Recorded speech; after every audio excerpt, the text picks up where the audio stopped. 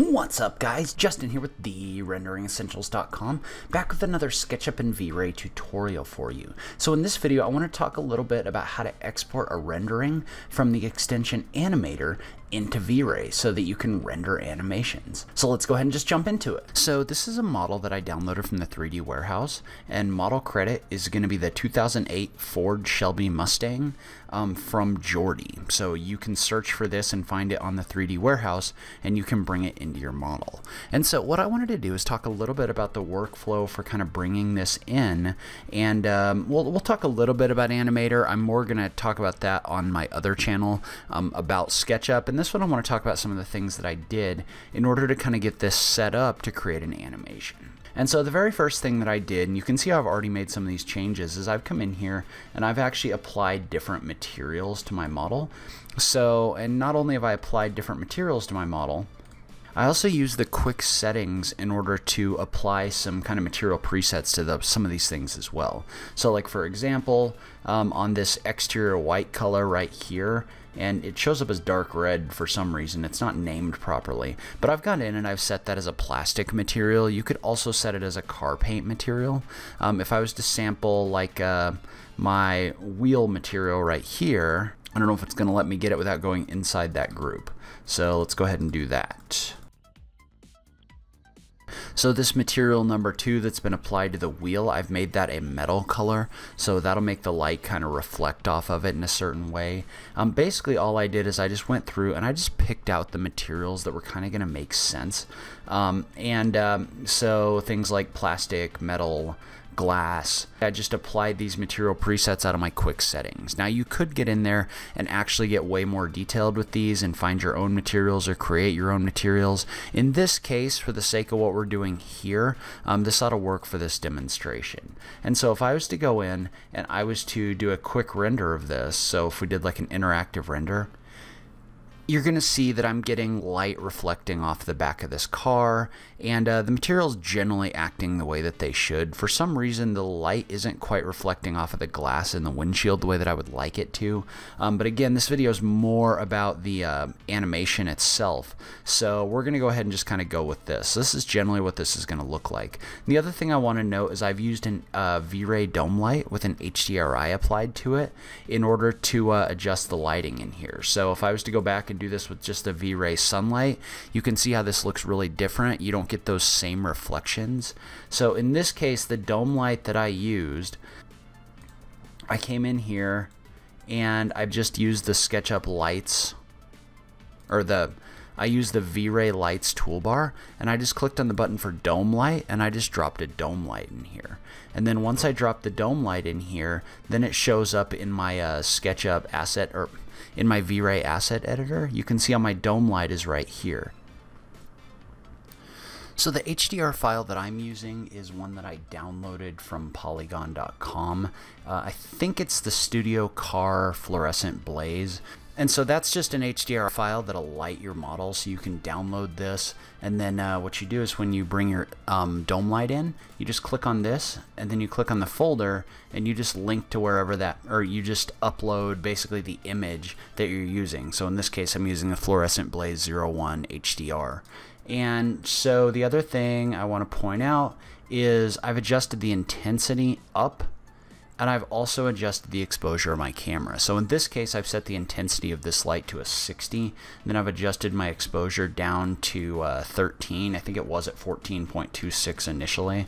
So if I go to that, you can see how this is a little bit dimmer, but if I adjust my exposure up a little bit, it's a lot brighter. So that's what my lighting settings are for this video.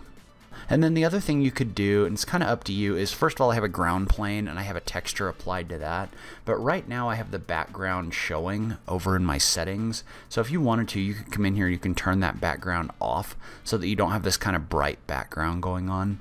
So that's kind of the baseline for what I'm doing in this rendering. There's more you could do to kind of clean it up and dress it up, but in this case that's kind of where I'm coming from. And so now let's go ahead and take a look at our settings in Animator. And so I've made a video on my other channel about my settings in Animator, but just high level, I have 3 movements in here. So if I was to click and drag along here, you can see how 3 things are happening right now when my car moves. So I have a translation applied to the car, so I have the car moving this way. And then I also have 2 rotations set up as well, and those rotations are making the tires rotate. So you can see how as my car goes, the tires are also rotating along with this. And like I said, I will link to a video on my other channel about how I actually created the animation, or I will link to a video on my other channel about creating a moving car animation, but generally that's how this is set up, and it's about a 5-second long video. And if I click the play button, you can see how my car is just going to drive out of the frame. So that's all that this is doing. And so I have my animations set up, and I have my rendering materials and my lighting set up. And so now what we want to do is we want to export our video. So to start off, I'm going to save my model. And now we want to go over to this little button right here, which is generate a video for the film.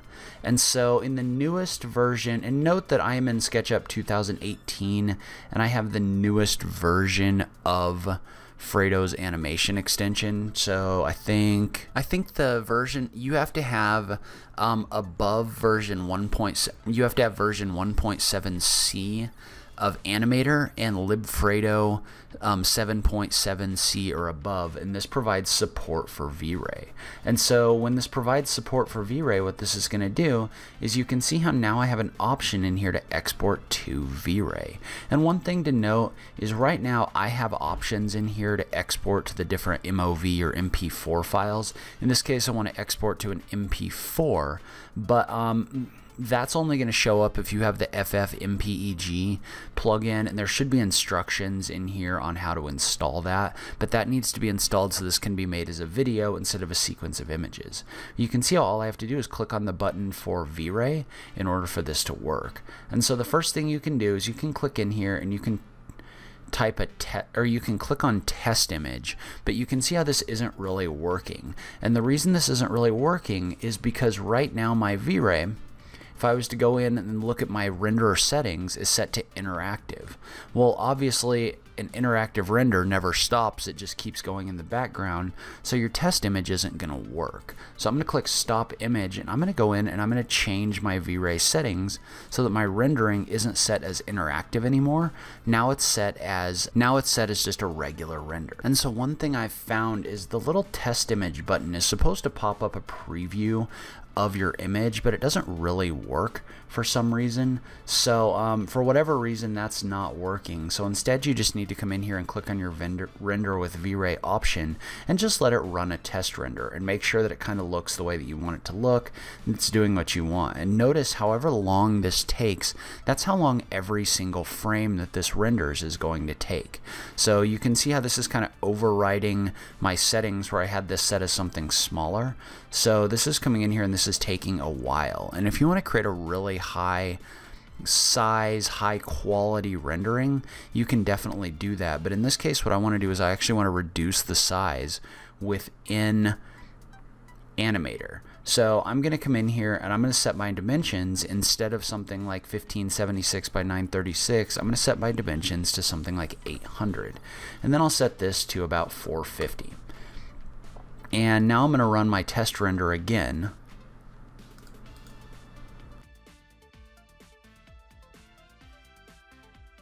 So you can see how this comes in here and this renders my car. And for the sake of this exercise, I don't necessarily want this to take quite so long. So what I'm going to do is I'm going to drag my quality down to draft just so this video exports really quickly. So you can see how when it does this, I may do maybe low instead of draft. So this image looks a little bit better, but I don't want this to take 45 seconds per frame when this is going to generate 126 frames. But you can definitely do that. You can change those quality settings. But basically this looks the way that I want it to look. So really all you need to take out of this is you just want this to, you want your preview render to show up the size that you're looking for.